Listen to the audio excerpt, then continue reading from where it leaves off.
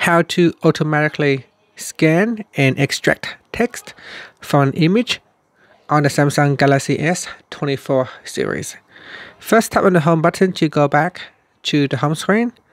Then open up the picture gallery. Next, open up an image that has the text that you would like to extract. Then in here, tap on the text button, and you can see the phone will automatically try to scan the image. Next, you can copy the selected text to the clipboard. So tap on the copy all, or you can tap on add to note, and in your note, you can then save your note. You can give it a title. So plan, and then tap on the back key, and then save, and that will save the changes for you. And there it is.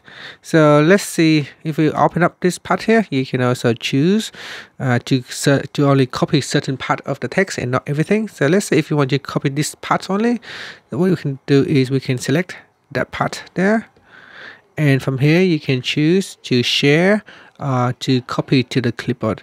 And then from here we're going to open up the notes, then we go down, and then we can paste just the selected text only.